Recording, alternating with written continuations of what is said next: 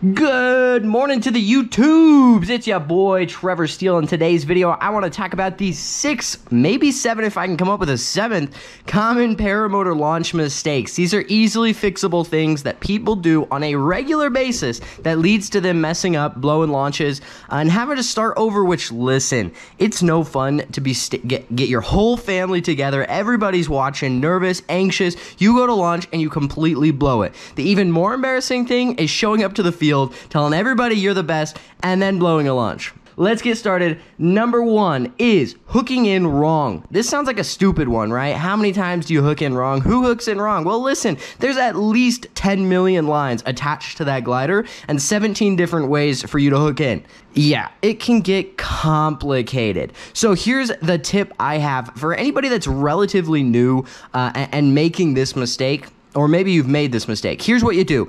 Every night when you get home from work, you pull out your glider, you open it up, you hook in, you put it away, you go home. That's what you do. Every night you do it once, maybe twice, maybe 3 times. Maybe you get risky and do it 4 times. But if you just do that every night for like a week straight, you just hook in. By the end of that week, you're going to be freaking good. You're never going to make a mistake again. Moving on to number 2, lack of commitment. This one applies mostly for forward launches. That's where you run forward with the wing behind you. Anytime I'm helping someone with their forward launches, teaching someone how to do forward launches, the biggest thing that makes or breaks the launch is their commitment level. This can't be an 80% kind of thing. This can't even be a 100% kind of thing. This has got to be a 169% kind of thing. You've got to give it everything you've got. You've got to run as hard as you freaking can. You have to absolutely go for it. I find if you're making a mistake, if the glider comes up wrong or something is not how you want it, the more commitment level, the faster you run, the harder you try, more often than not, you can fix it. Number 3, a lack of glider control. Now listen, this one should really go without saying. The better you are at flying that glider, the better you are going to be at launching that glider. The more practice you have underneath that thing, the more you're going to launch that wing successfully. My tip is get as much glider control as possible. That's why at Super Training we spend so much freaking time on glider control, because we know the more skill you have, the more fun you have, the safer you are. Number 4, setting up in a bad spot. Listen. I know a guy who happens to have run through at least 3 separate bushes. Here's the thing. If you're going to set up for a launch, give yourself as much freaking room as you can. If you're not sure that you're going to make it, give yourself a little bit more room. Set up somewhere else.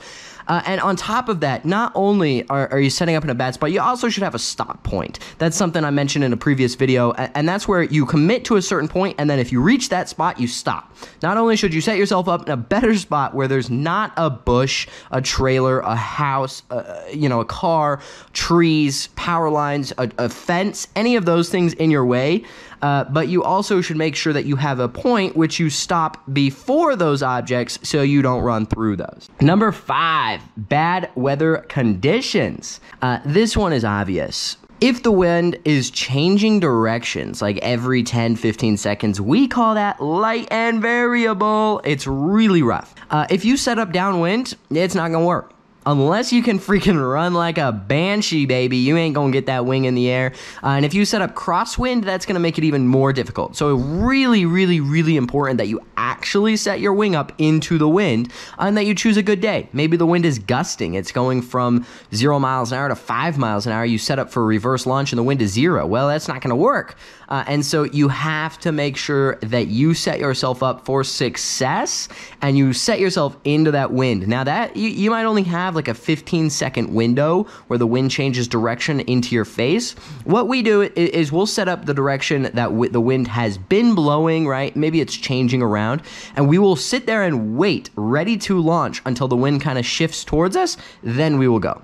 And number 6, you stop flying the glider. You inflate the glider, you hit on the power, and then you absolutely freeze up. This one you can tell instantly if you watch someone's videos or any videos of people launching that they get the glider up and they just freeze and they stop doing anything. This one kind of ties into the lack of glider control. It's a mixture of both. Number one, you kind of get clouded in your mind. You kind of get locked in. You kind of freeze up. And number two, maybe you don't even know what you're doing. So it's one of those two things.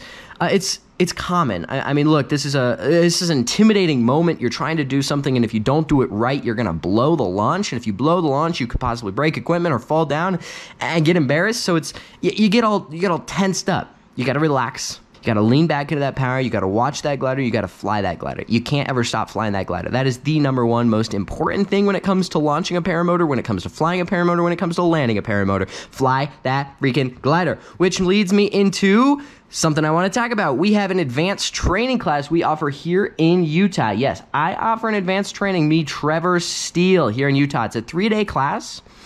Where we go through the advanced launching and landing techniques. I help you guys launch in some crazy dynamic conditions. Not only that, do we get some nice beach conditions here in Utah as well at a certain place. Then we work into some mountain flying. I teach you guys how to understand rotor, weather, lines to pick, where not to go, where to go, when to go, weather, all of that stuff as far as mountain flying. And then we go into cross-country stuff, where I help you plan cross-country flight, look at the maps, read the maps, all of that stuff so you understand how to plan a cross-country and actually execute on a cross-country flight. Good judgment while in a cross-country flight, and all of that kind of stuff. Plus, we'll do a assisted cross-country flight where we'll fly quite a ways if we can. That's an advanced training class I do here in Utah. If you've already flown and you're looking to kind of progress those skills, come out to Utah, come fly with me. Give me a ring, 800-707-2525. I would love to see you guys at this advanced training class. My name is Trevor Steele, and I am signing off. Thank you to the Flying Gods for another good video, and I'll see you guys next time.